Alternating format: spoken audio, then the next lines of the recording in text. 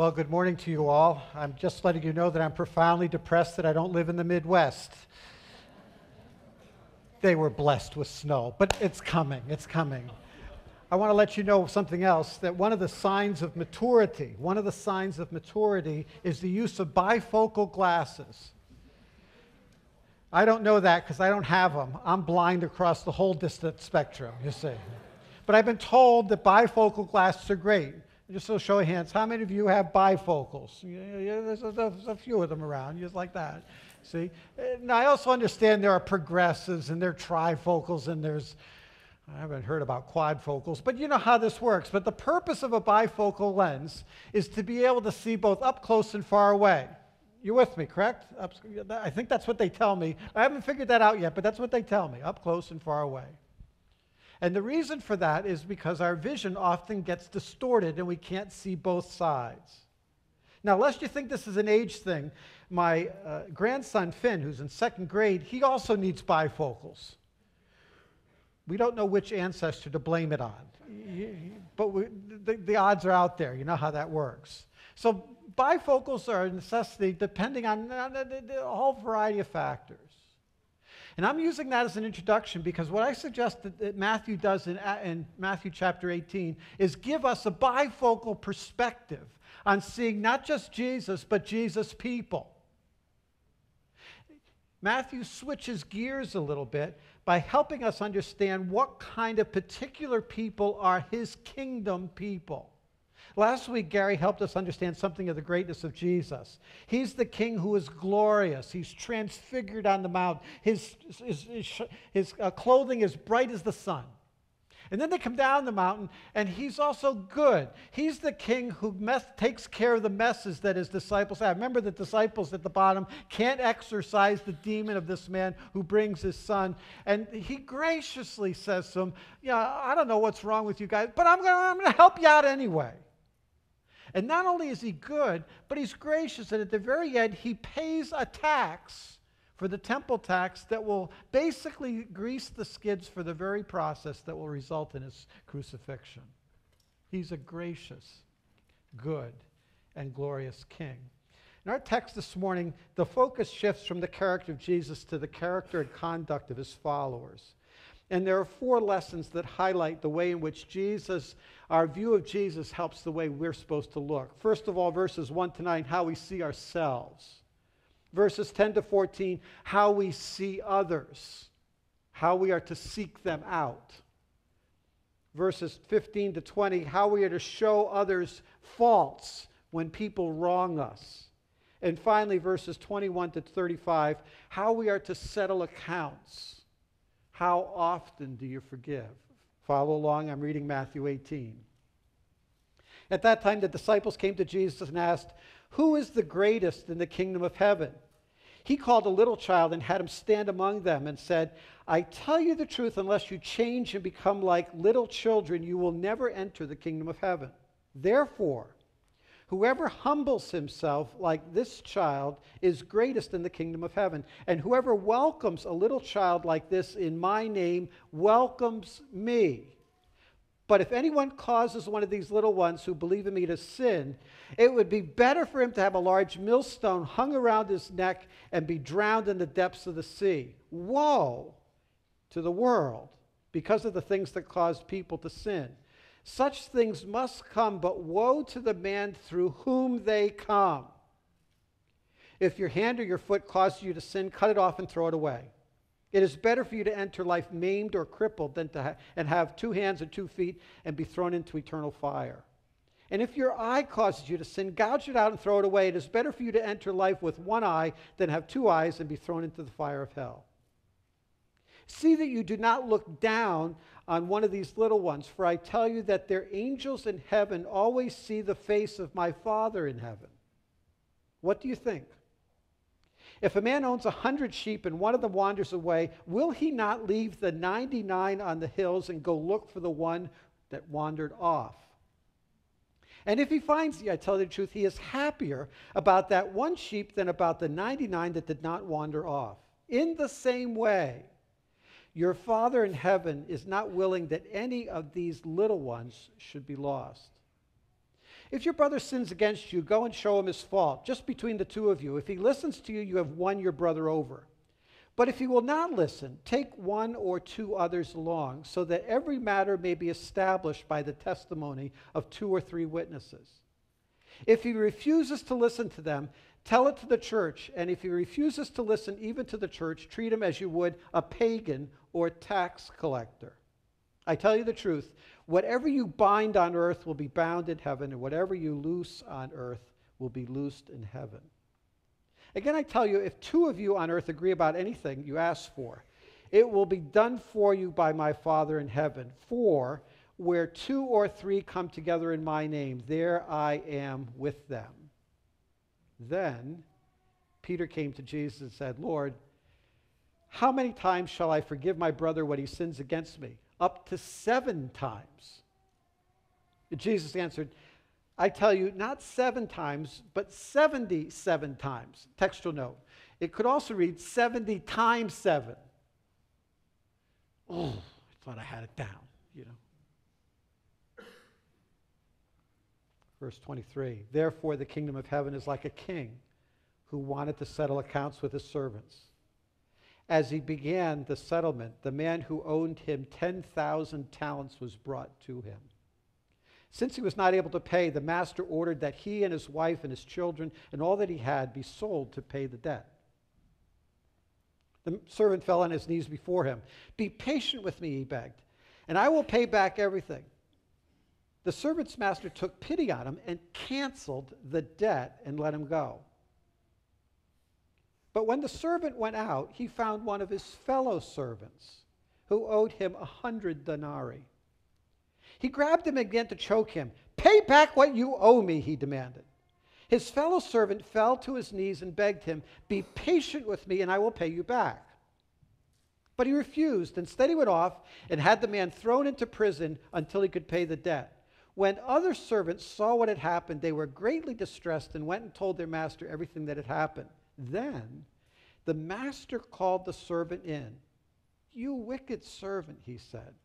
I canceled all that debt of yours because you begged me to. Shouldn't you have had mercy on your fellow servant, just as I had on you?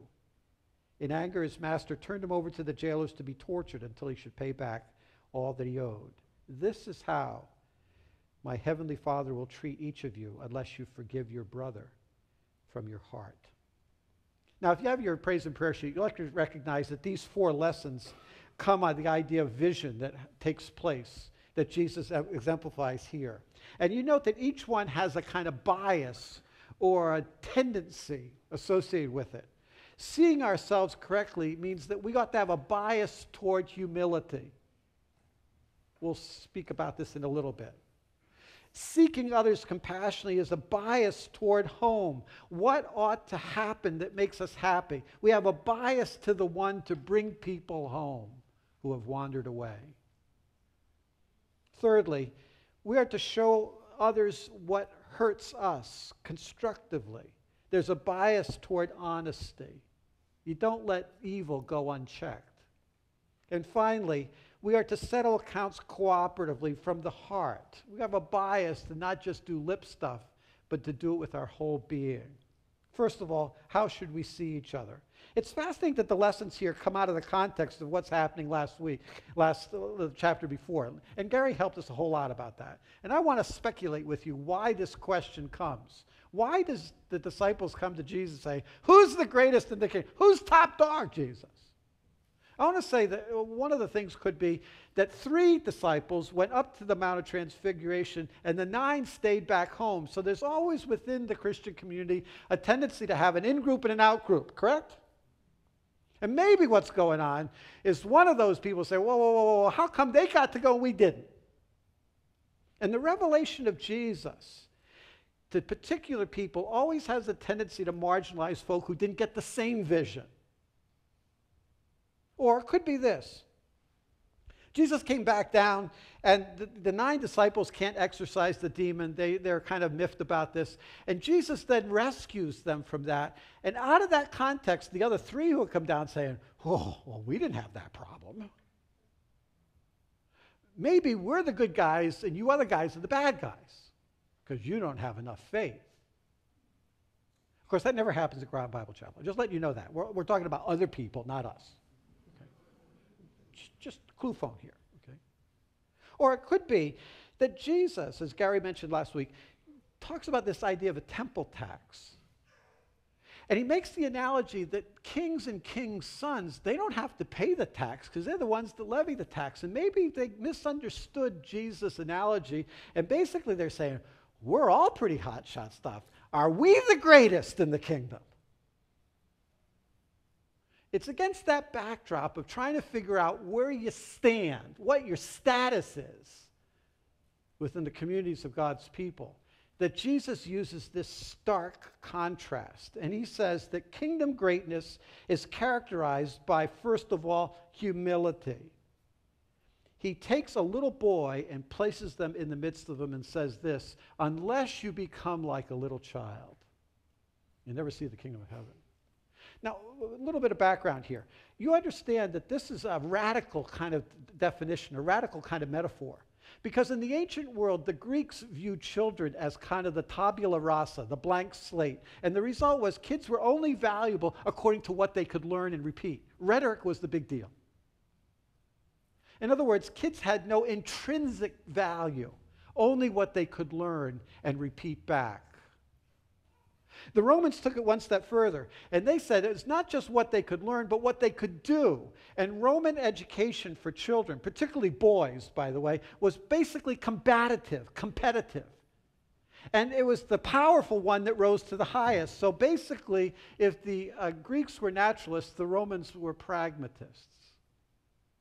And it's in that context that the Hebrews were kind of in the midst of a transition. They didn't quite know how to think about kids. In the ancient world, kids were seen as a blessing from God. The Old Testament said that kids have intrinsic value because they're a gift from God. But by the time Jesus is speaking, the Jewish people of the day had been co-opted by the thinking of the Greeks and the Romans. So what Jesus does in taking this little boy and putting him in the midst, saying, unless you become like this kid, you can't have anything. Everyone's going, whoa. This is hotshot stuff. But Jesus is making the point. Children are models of kingdom people by virtue of their dependence, their delight in life unless they're abused, and their willingness to give and express emotion in the moment. They're not duplicitous. They're not hypocrites. And if that's what kids are like in their best, that's what we should be like. We are to be childlike, not childish. But Jesus goes on and says, not only are we to exemplify the best attributes of children, but we're also to recognize who they're linked with. And Jesus says, when you accept the kid in my name, you accept the child in my name, you receive me. Whoa. In other words, Jesus links the value of children to his own person. I've always thought it interesting that probably we spend too much time thinking about what goes on in this room and not enough time thinking about what happens in the basement of the gym building. Do you understand that from the perspective of Jesus, the real action is happening in the Sunday school? Not happening here. That the way in which Jesus connects with kids means that when we receive little ones, screaming though they may be, we receive Jesus. And the third implication comes out of this. Jesus says that the reason why you need to do this is because literally heaven and hell are at stake. Be careful how you treat little ones. It would be better if you're going to hurt them to put a millstone around your neck and get drowned in the sea. Why? Because heritage is at stake. And the way in which you care for the subsequent generations has everything to do with the way in which I view history as a whole. So in this regard, Jesus uses a metaphor. It's a metaphor. He's not into self-mutilation, but he says, if your hand, your foot, or your eye would cause someone to sin, it's better that you don't have them, because that's how valuable little kids are. He's not telling you literally to cut off your hand, your foot, or your eye, but he is saying that what you do where you go and what you see ought to be so disciplined so that little kids are not offended and are not dragged down. Because we are to model the kingdom work of Jesus.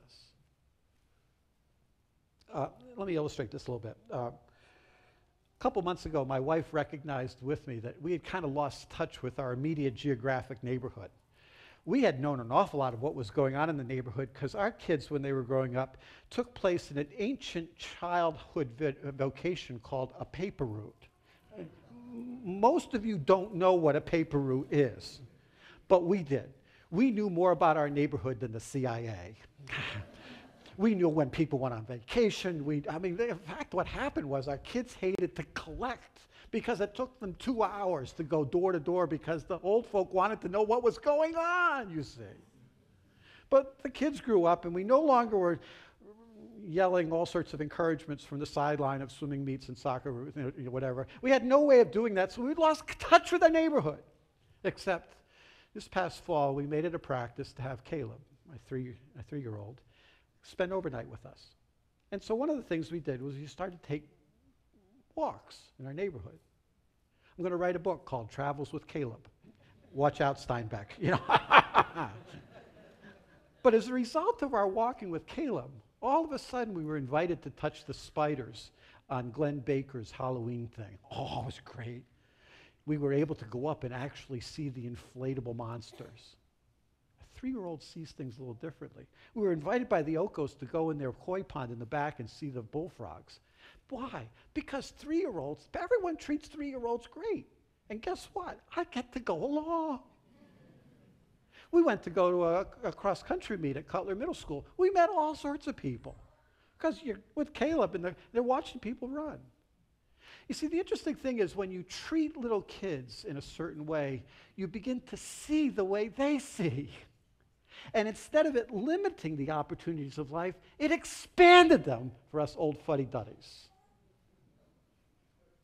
And Jesus is making the same point. How do you see yourself? Do you see yourself as caring for people that folk would marginalize? What's your humility quotient today? Do you care for the little ones of your world? But Jesus makes this point. It's not just how we see ourselves, but it's what we ought to do for those who have wandered away. So the second section of our text talks about how we should seek others compassionately. Jesus gives 3 visual motivations. The first is the angel's interest. In verse 10 he says, their angels, speaking of these little ones, are always looking at their Father in heaven, my Father in heaven. You see what the picture is here. The little kids have an angel assigned to them, and that angel is always looking at the Father to get the cue as to whether to go do something. Or in some of you, in our case, our kids had a whole legion to help them out because they were in trouble all the time. But the point being is this. If angels are interested in what the Father's attitude is toward little ones, so should we. The second point he makes is that of a shepherd's incentive. It said, you know the picture. The shepherd has 100 sheep. 99 of them are doing good. They're good little doobie sheep. You know how that works. They're in their fold, but one wanders off. What does the shepherd do? He leaves the 99 and has a bias toward the one that's lost.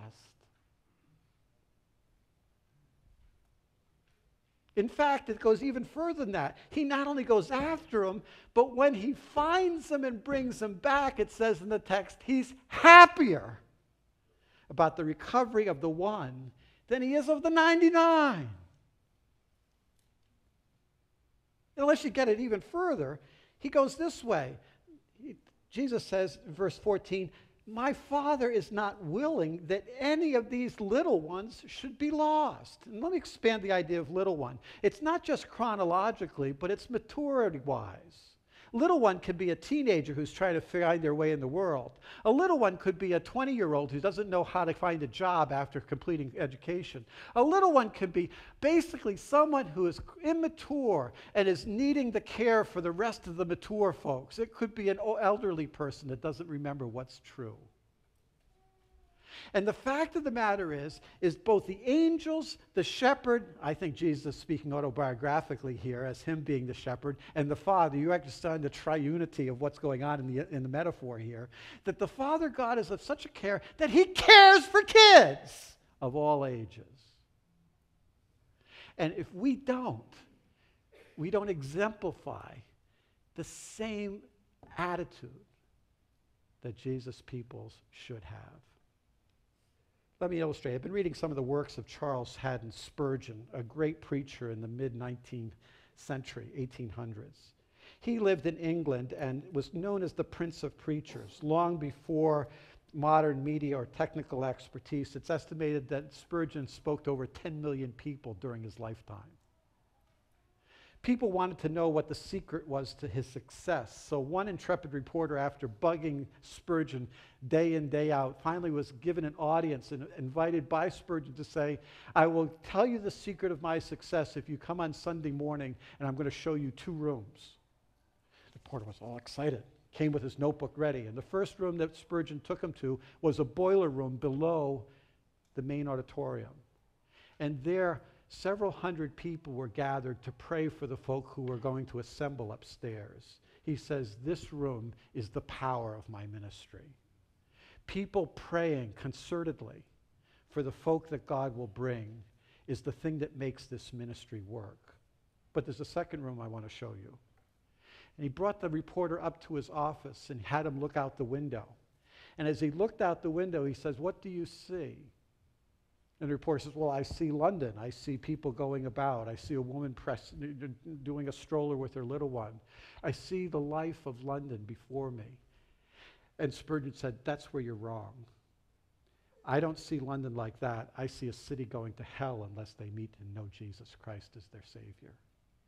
That's the perspective of my ministry. So Spurgeon then spoke to a series of pastors a little while later and said these words, brothers, we shall never see much change for the better in our churches in general until the prayer meeting occupies a higher place in the esteem of Christians. It indicts me, brothers and sisters. But when you meet as small groups, when you meet in affinity groups, do you spend as much time talking to God as you do to each other?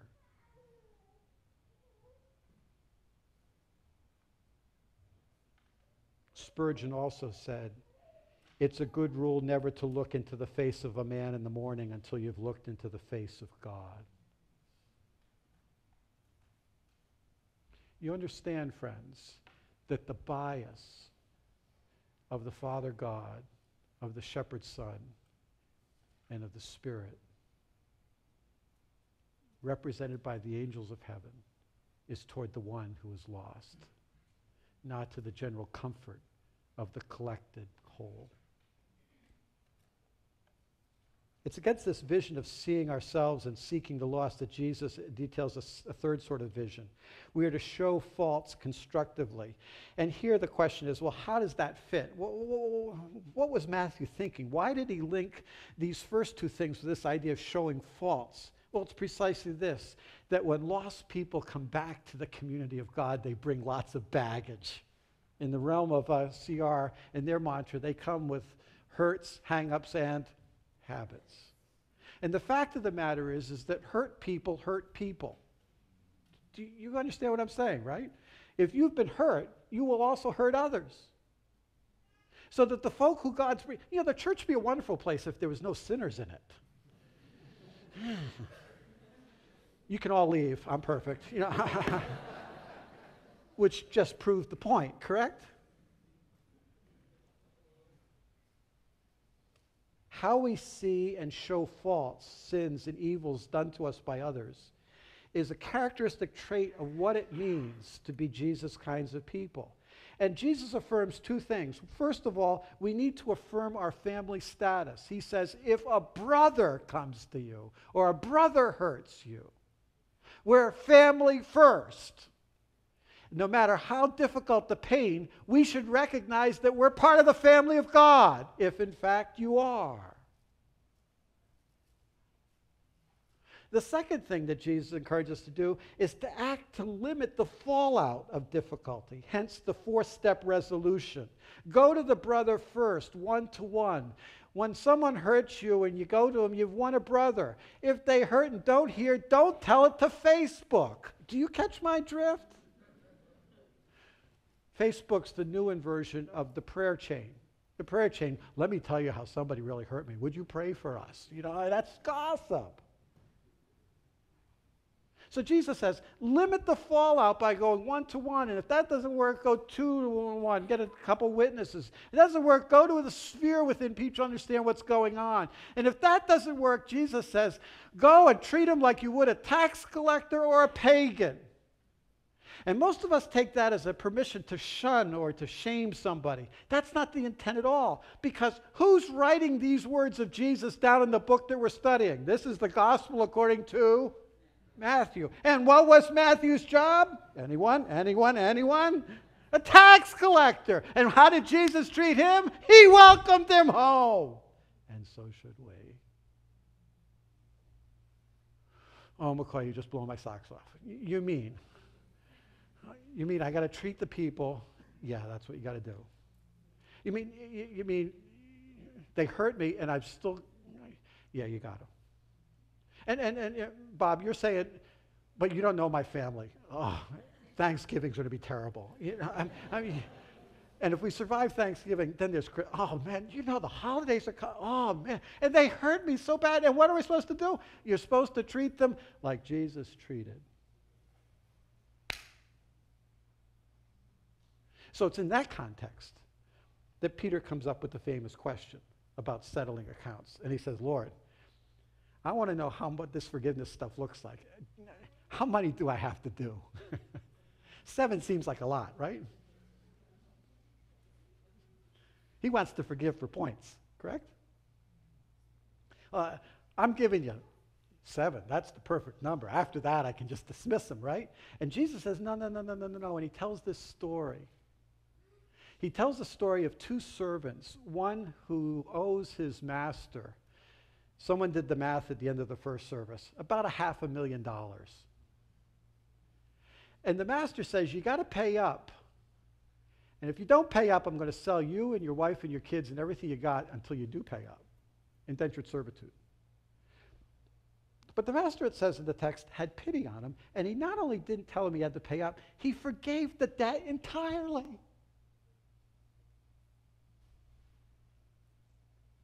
Then the servant goes out and finds a fellow servant who only owes the equivalent of about a couple $100. A denarii is equal to 1 day's wage for a common laborer. You do the math. And this servant doesn't understand the nature of the largesse that's been shown him. He doesn't understand the grace that's been given to him. And he takes his fellow servant, shakes him, and puts him into prison for the fact that he owes him only a couple $100. And Jesus is making this point. The economics, the economy of forgiveness is that we can never pay back or grant grace to someone who's hurt us any more than what God has already shown to us. He does it daily, brothers and sisters. And the way Jesus' people are to see themselves and others is precisely in light of the great grace that has been shown us. Illustration, and we close. Mentioned before that we're having fun with our grandchildren. They come to our house periodically. It's one of the ways we find out how their parents are really doing. You see. So this past Tuesday night, Caleb was overnight, and we had a good day, and he went to bed, and at 1:30 in the morning, I hear him crying. I'm blind and bald, but I got tremendous hearing, and so he comes up, and he says, "Don't Bebo, where's Bear?" Well, Bear is something that Caleb needs to do sleep. A little bear. And I come in, and I don't have my glasses on, and I'm going to find Bear between, and it's dark. I mean, it's a search and destroy. This is finding Bear by Braille. You know how this is? It's 1:30 in the morning, you know? This is during the daytime, just to get the picture. You couldn't see anything. So we finally find Bear and put him in, and everything's, well, 2:30 in the morning. I think Bear walks. I think Bear is a Syrian refugee. You know how this works. I mean, next time I'm going to duct tape Bear to Caleb. You know how this works. A couple times a night we lost Bear.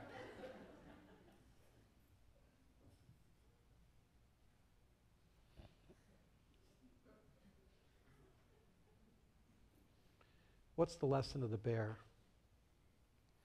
It's not that Caleb will someday think that I'm a cool grandfather who can find Bear wherever he needs him. It's not that I'm learning lessons in childlikeness that I can see through the eyes of my own grandkids. Each of us have a bear. It may not be a physical one. No. The valuable those lessons are, the essential lesson is that God sees me in my need and wants me to see other kids, other children, other people the same way he does. And he wants me ultimately to ask a set of questions. How do you see yourself? What's your humility index? He wants us to understand something about what makes us happy. Am I more happy that one person came to Jesus this past week, which I understood took place in one of the Awana clubs? That should charge us more than whether the Patriots will win today.